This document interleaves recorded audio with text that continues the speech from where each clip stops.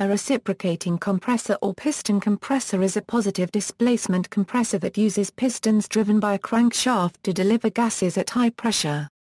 The intake gas enters the suction manifold, then flows into the compression cylinder where it gets compressed by a piston driven in a reciprocating motion via a crankshaft, and is then discharged. Applications include oil refineries, gas pipelines, chemical plants, natural gas processing plants and refrigeration plants. One specialty application is the blowing of plastic bottles made of polyethylene terephthalate.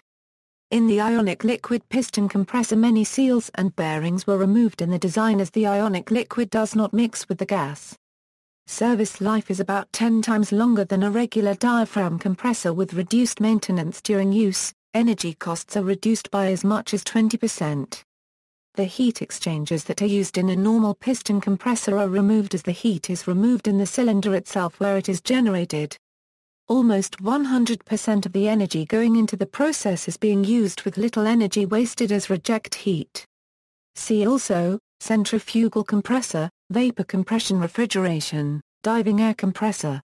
References, Block, HP and Hoefner, J.J. Reciprocating Compressors, Operation and Maintenance.